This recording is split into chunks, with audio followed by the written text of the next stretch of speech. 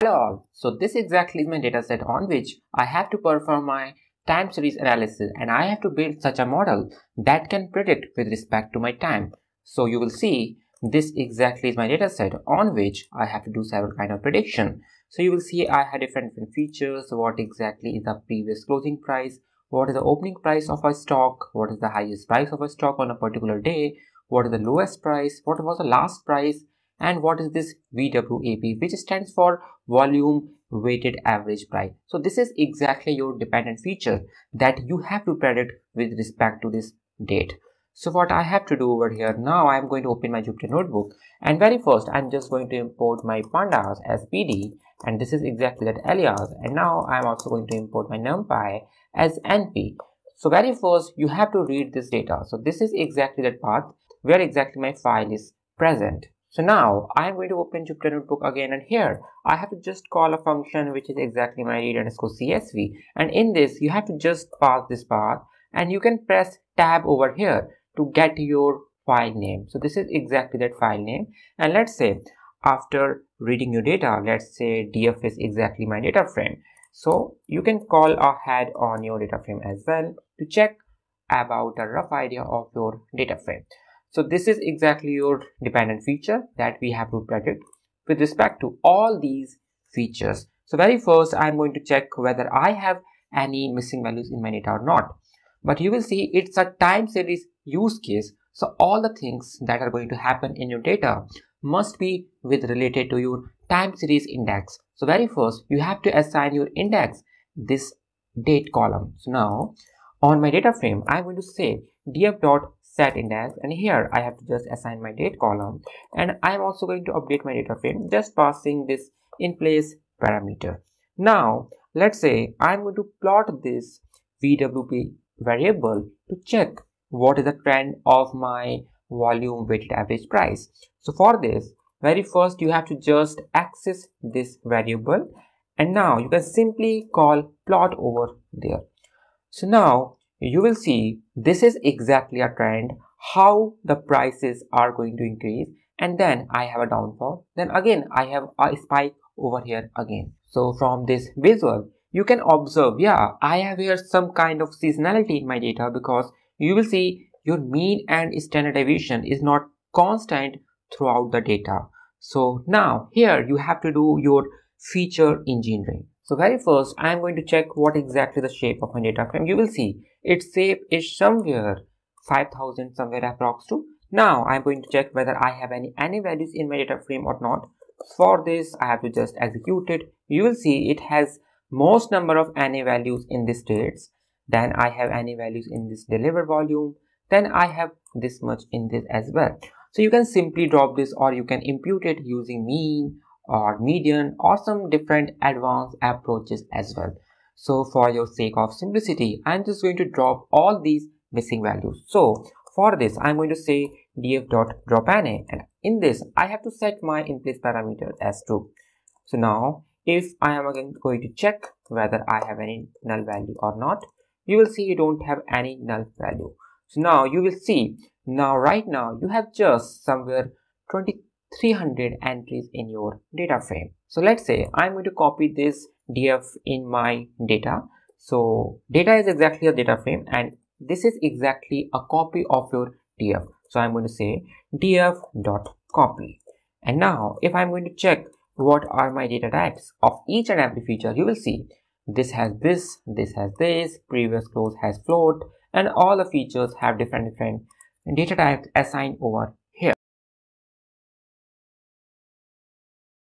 And very first I am going to declare a list in which I am going to consider those features on which I can perform some kind of rolling concept and moving average concept depending upon what features I have. So very first, if I am going to check what are my total columns in my data frame, so you will see these are exactly my all the columns.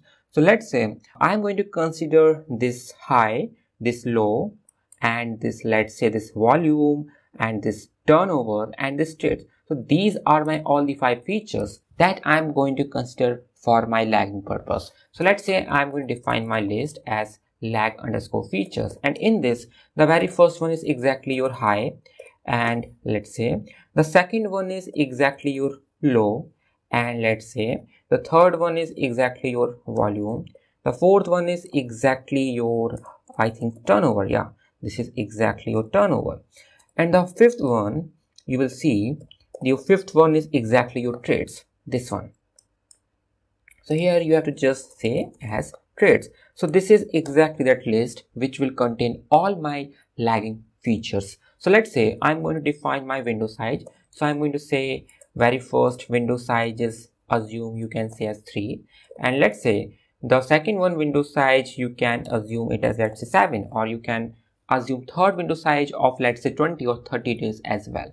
So let's say it is showing me invalid syntax error because I have here assigned this one. It's not dot, it's a comma, because you have to separate your each and every entity.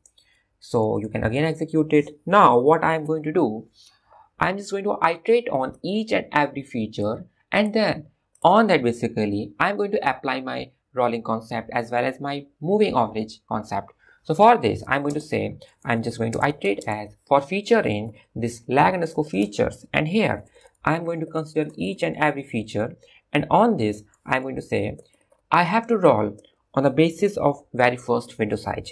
So I'm going to assign my window size as, let's say, window 1, and on that I have to say, let's say, call mean, and let's say after performing all this stuff I have to define my, let's say, new column, and let's say the new column is feature, let's say feature underscore rolling mean, or rolling underscore mean underscore 3. So for this you have to just assign as let's say rolling underscore mean underscore 3. So this is exactly your very first feature. You can just copy it and you can again paste over here. This time this will be for your window 2, and this time let's say I'm going to name this feature as rolling underscore mean underscore 7. So you can copy this entire blocks of code. Let's say you have to perform, rather than performing this mean, you can perform standard deviation as well. So just execute it, and now this time it's time for your standard deviation. For this you have to just call this std function. This is exactly your std, and you have to mention your dot over there, and let's say rather than this mean, I'm going to say this rolling underscore std underscore 3, because here I'm going to consider my window size as 3. So you can again execute this, and now if you are going to call ahead on your data frame, you will see a new features has been added in your data frame. You will see these all are those features that have been added in your data frame.